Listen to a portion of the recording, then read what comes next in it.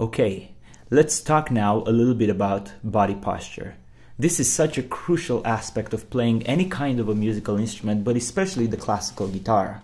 It is very likely that you'll spend many hours with the guitar in your hands over many years, and so being able to play in a relaxed fashion is absolutely crucial so that you would prevent injury and you would maximize your playing ability. If your body posture is defined by tension, your playing will be defined by tension, and your enjoyment of playing the classical guitar will also be reduced because of the tension that you feel in your body. I think it is so important to play in a way that the guitar in a relaxed fashion. Playing with tension and practicing with tension will reduce your effectiveness as a classical guitarist, and it will also take away the enjoyment of practicing. If you start feeling pain in your body as a result of your poor posture, you will not progress to the same level as you would if you were to play in a very relaxed, natural fashion. There are various schools of thought as to what constitutes good posture for the classical guitar.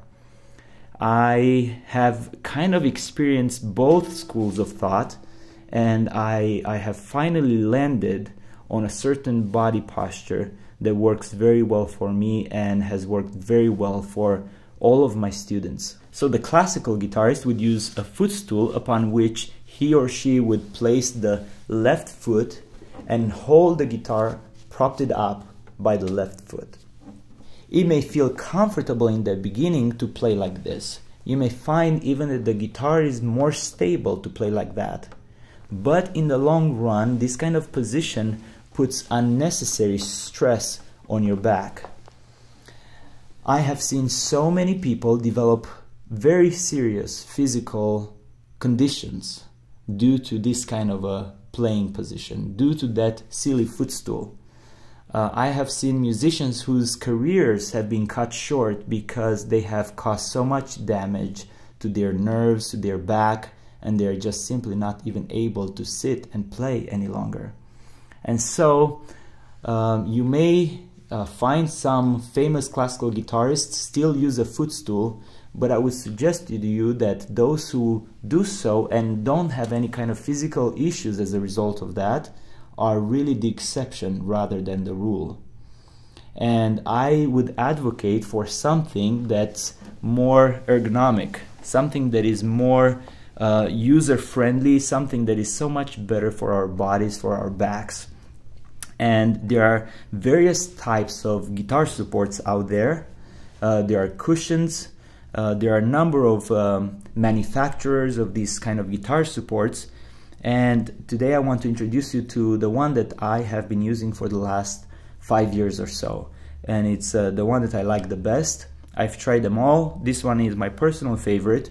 You don't have to have this as your personal favorite, but choose something that would not put tension on your backs. This support attaches to your guitar by virtue of these suction cups, and so it's very easy to attach. There you go. And now the guitar is held up while I maintain a regular sitting position. Both feet on the ground, my back is straight. I do not have to angle, I do not have to turn my back towards the guitar. My back is not in a contorted position, and I feel very relaxed.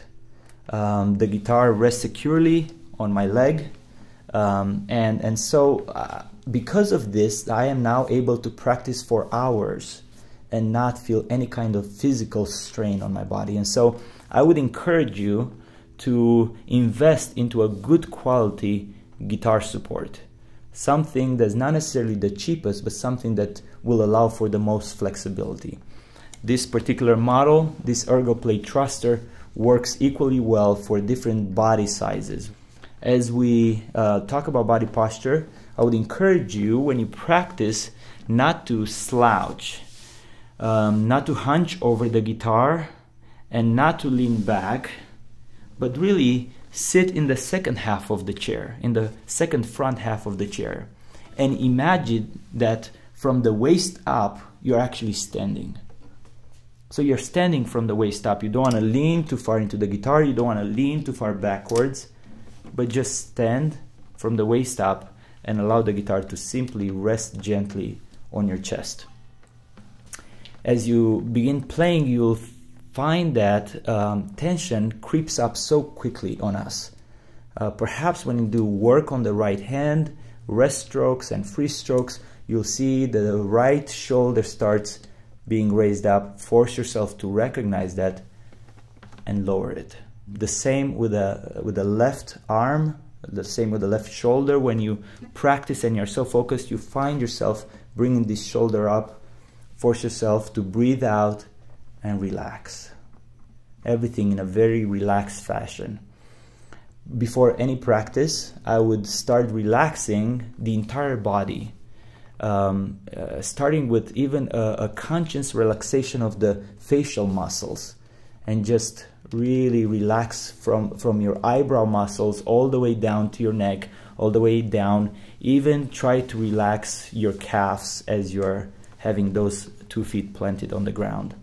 So constantly force yourself to breathe and relax. Being able to practice in a relaxed fashion will allow you to perform in a relaxed fashion, which in turn will transmit to your audience a great level of comfort, and they will listen to you being relaxed.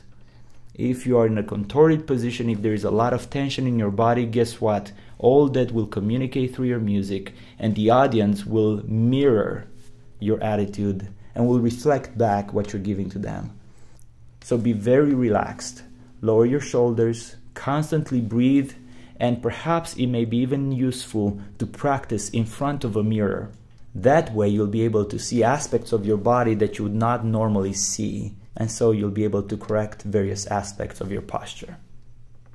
All right, so these are introductory thoughts, but let's move on to the next segment.